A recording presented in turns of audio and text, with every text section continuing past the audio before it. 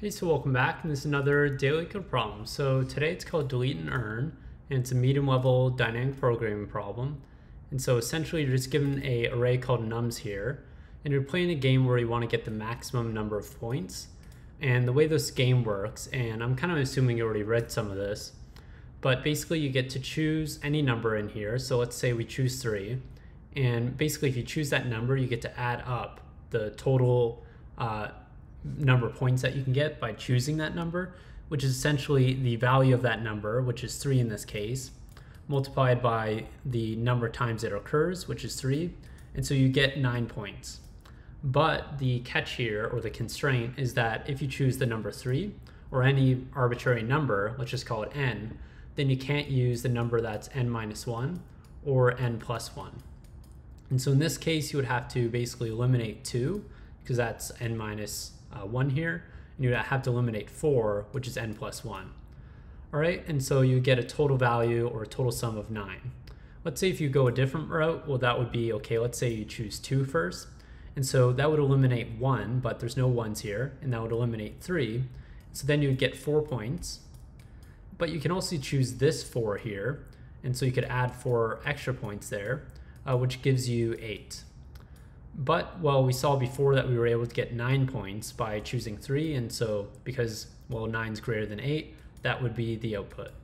All right, and so that's basically how the algorithm works, or what we're trying to accomplish. But essentially I'm going to show you a time and space complexity solution of O of the maximum numbers.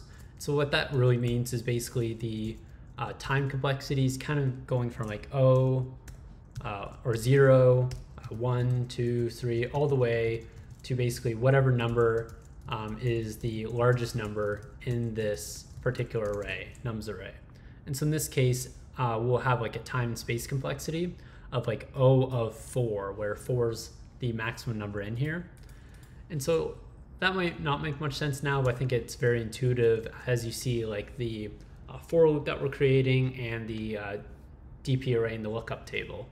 And so what we're going to do is we want to have a quick lookup of what is the total number of points you're going to get if you choose some number.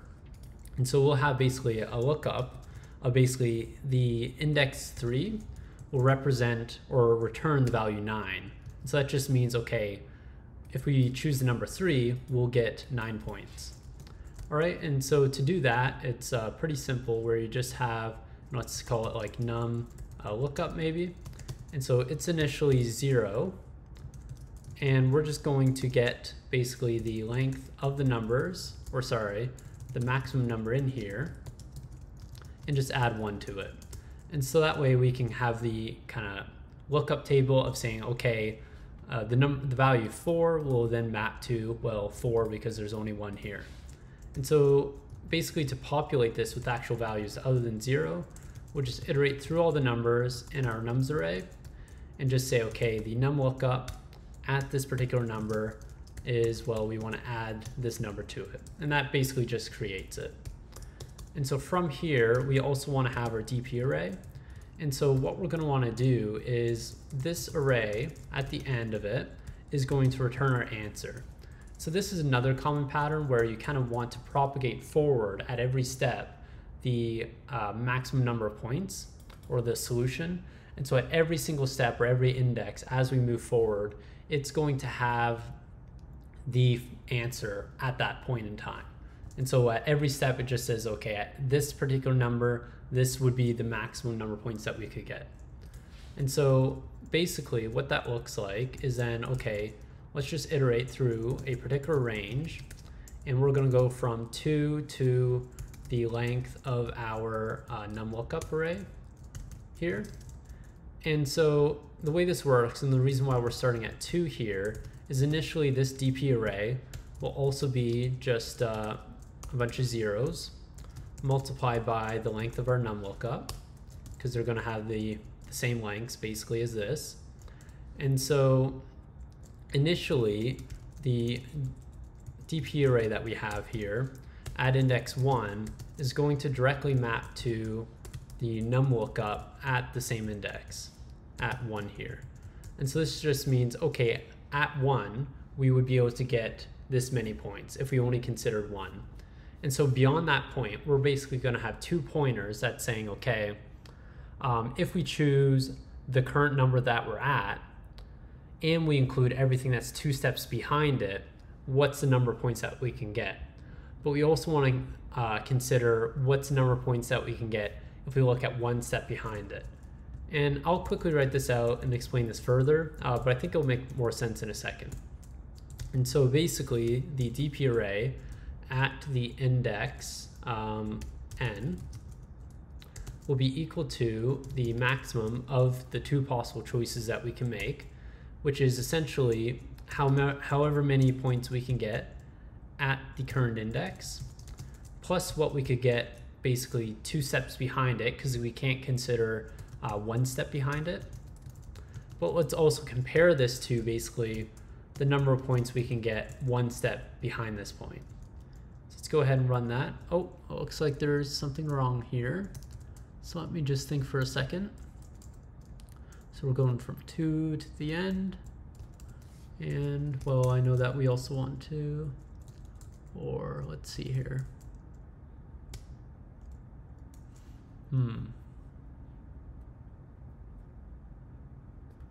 That's our NumLookup, that looks good.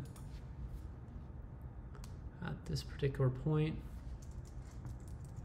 And then this goes to the end, same here.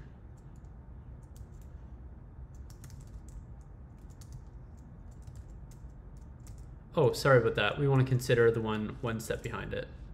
There we go.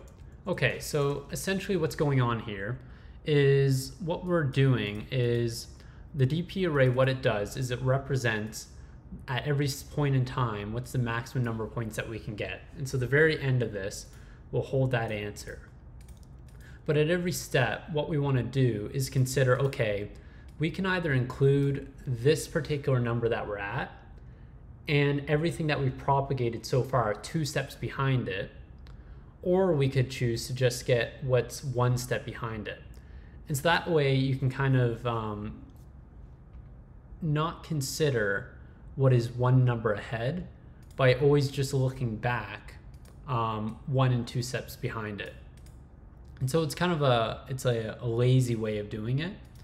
And so this is what's kind of adding the numbers here, because initially it's just 0 and the first answer is filled, but this is what holds the actual number lookup of how much values that we're getting.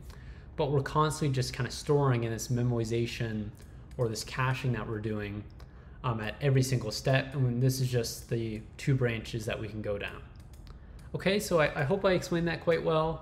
It's not very intuitive. I find this solution much better than the alternative. So yeah, once again, it's just O of the maximum number in this array, and that's kind of the time and space complexity. But let's go ahead and just run this. Oh, now let's go ahead and run it, and success. So yeah, pretty performant solution. But I hope that helped, and good luck with the rest of your algorithms. Thanks for watching.